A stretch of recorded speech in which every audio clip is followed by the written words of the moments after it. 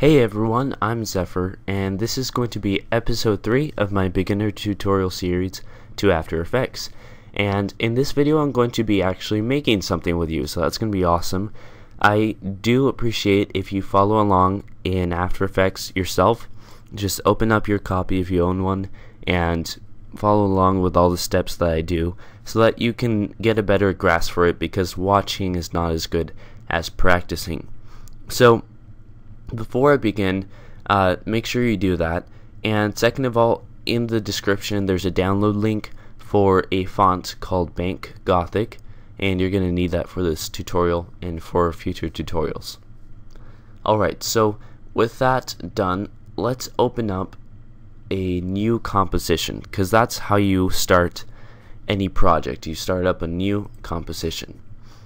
Now I'm going to call it text, and these options, there's a lot to them. All these are just different resolution settings and stuff. I just choose this one because that's kind of a YouTube standard. And background color, duration is important, maybe frames per second, but for the most part you don't really have to change most of this once you have a default setting. So click OK, and you're gonna want to take a text tool. So you're gonna make your first thing here. There's nothing right now because you haven't made anything. Now if you're kind of zoomed out like this, just go up to fit up to 100% and it'll zoom you up closer to it. So click on the screen anywhere when you have text tool selected, and let's lower the, you can just kind of click and drag and it'll lower the size. And let's type hello, my name is, okay, and let's just put it right here. Okay, so we have this cool looking text right here, and that's your first creation. Congratulations. Now let's do something with it, because no one's gonna watch a video like this. That's boring.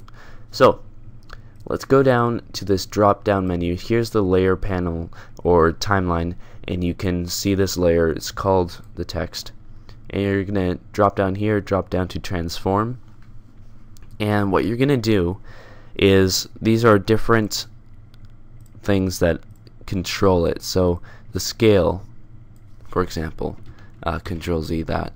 The rotation, all these things are controlled. Now keep in mind that it rotates around its anchor point, so that's what you can do, is you can move the anchor point around the text and then you can rotate it according to that, but we'll get into that later. For now, what we're gonna do is change the opacity, which is how transparent it is. What you want to do is these little stopwatches, these tell the program, if you click on them, to animate that property. So what we're going to do is bring it down to 0%, and so now we can't see it, but move forward in the timeline a little bit and just drag it back to 100%. And because you changed it at another portion and it's on set to animate, it adds what's called a keyframe, these two keyframes that tell it to go from 0% to 100%, and it does it in a few seconds. Okay, so as you can see in the preview window right here, it's now fading in, which is nice. Okay, but I think it looks a little more professional to add a bit of movement, because all it's doing is just fading in.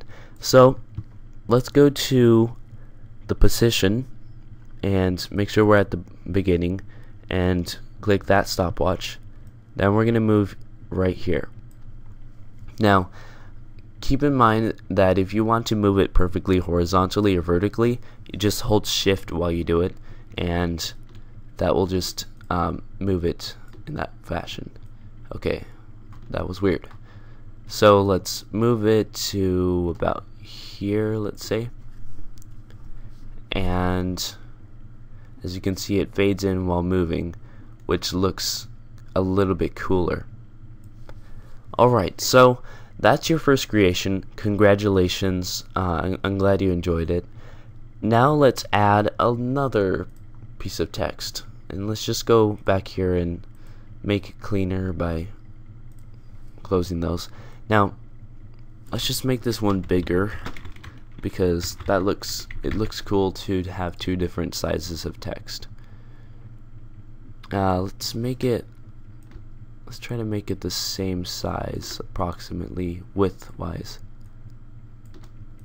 That's pretty much good. Hello? There. That's pretty good.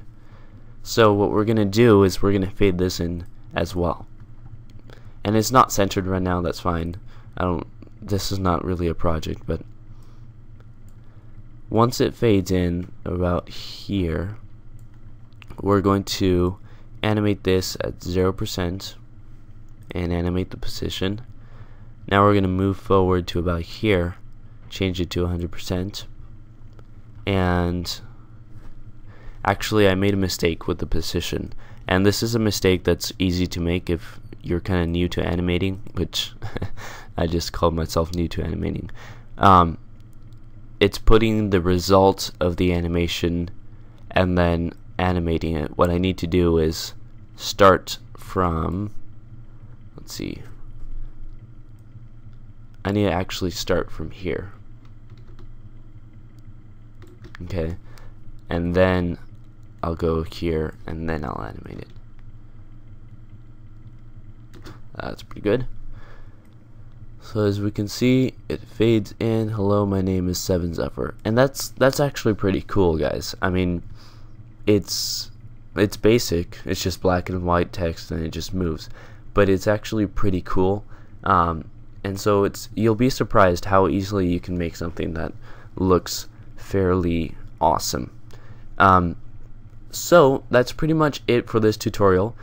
There's more to be talked about when it comes to animating. So my next episode, episode 4, will feature animation, and I'll talk a little bit more about that. So if you enjoyed this video, please like it. That really helps me out. And please subscribe if you want to see more of these videos, because they'll go right to your YouTube wall. Of course, YouTube is so messed up they might not, but whatever. Please subscribe and please like it, and that'll really help me out. Alright, thanks for watching, and have a nice day.